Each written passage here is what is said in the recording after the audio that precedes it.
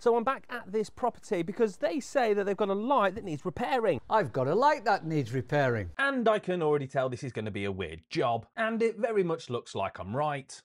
Have you got a bulb? Or is it a lamp?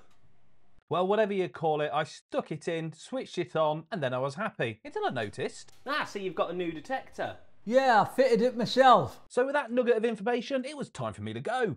Right, that's me done. I'll leave you to it. And then it hit me. Yeah, I fitted it myself.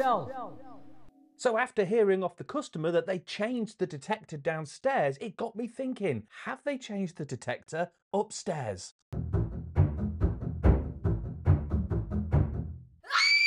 No, and this meant they had two different brands of smoke detectors in the property and they were both interlinked together. So I politely explained to the customer that you shouldn't do this and agreed to upgrade his smoke detector for free so they both matched. And here's why you should never mix brands of smoke alarms in an interlinked system. Interlinked alarms are type tested as a full system. That means they're designed, tested and certified to work together. Different brands don't guarantee compatibility, even if they are physically linked. Alarms from different brands may respond differently, triggering at different times or not at all. You can't rely on the test button to confirm interlinking is working. And if it fails in a real emergency, there's no fallback. And yes, it can be an awkward one, certainly if the homeowner has installed the detector themselves. But with a bit of diplomacy and the care and heart I'm known for, we can get it sorted. Two new alarms and the same brand, fully tested, fully interlinked and no grey areas. Right, that's me done.